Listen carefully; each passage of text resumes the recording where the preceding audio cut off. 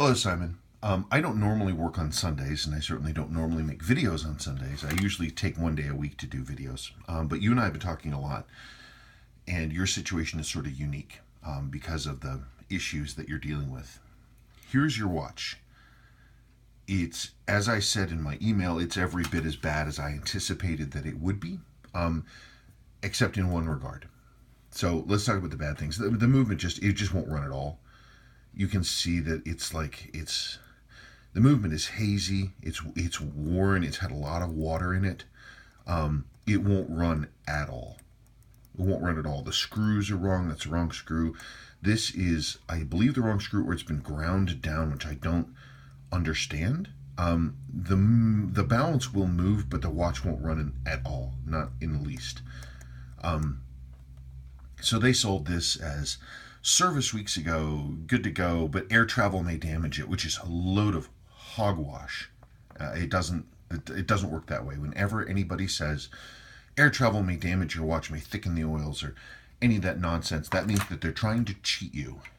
So this UK-based seller is a prime example of why I only buy from the United States and Australia, because there's so many sellers in the UK that are repackaging Philippines reworks and then selling them as though they were decent watches. And then new collectors and people who are new to this world are taken in and induced to part with money for watches that they should not.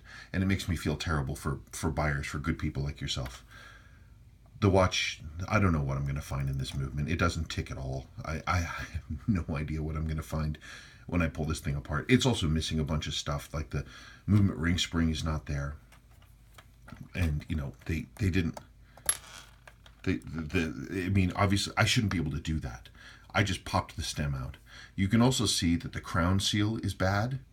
It's flat. That should be a nice, high, round donut seal. They didn't even bother putting new seals in it. They just found some old movement and jammed it together. Let's talk cosmetics. Let's talk cosmetics. One thing that they do well sometimes is they do casework. Okay.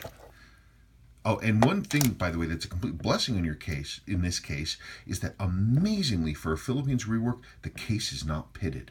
So the sealing surfaces appear to be good. That's great.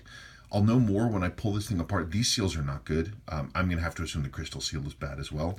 But the casework is not bad.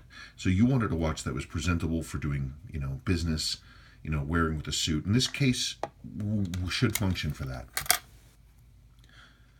We can see that the dial shows all the classic hallmarks of life in a hot and wet and sunny environment. It's deeply faded and dingy. The watch is, of course, not running at all. This is an original Seiko sweep hand, but it's been badly painted, just sort of daubed on there, badly reloomed. Everything is faded. It's tough. So we have a decent looking case, but the rest of it is junk. This is what one of these is supposed to look like. This watch is completely original in every respect. I mean, it's got some dings on the case, some hacking, things like that. Some dings on here. And I know you wanted something prettier. So my suggestion was that you could basically purchase this watch from me, trade in the bits inside here, and I don't even know what I'm going to find. And then I would basically make one decent watch with this interior in this exterior. Because it's got good sealing surfaces, that's a good place to start. It needs all new seals, which you'd get the refinished case look on the outside with this look on the inside. The only thing that I don't know, it's just, that's what I would do. As you can see, look at the bright orange marks, the nice clean contrast between the charcoal black dial and the silver subdials with the orange hash marks. This is completely original. So the loom does show some patina, and it's right on the borderline of the point that I would consider relooming. It has a little bit of lightness and darkness. It's missing a little bit right down here. One could, in theory, reloom this watch. But that would be an additional service that we'd want to talk about if you wanted to do that, or leave it the way that it is. It's up to you.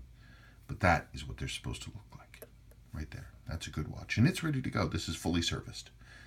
So this is a flip that could happen fairly quickly for you. So you let me know what you want done.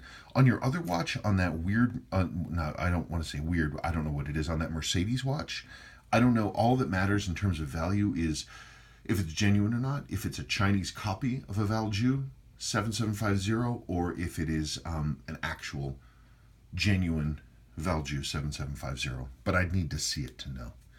So anyway, that's the option I'm offering you. If you'd like that to happen, we can certainly make that happen. And you let me know. Okay, thank you. Bye-bye.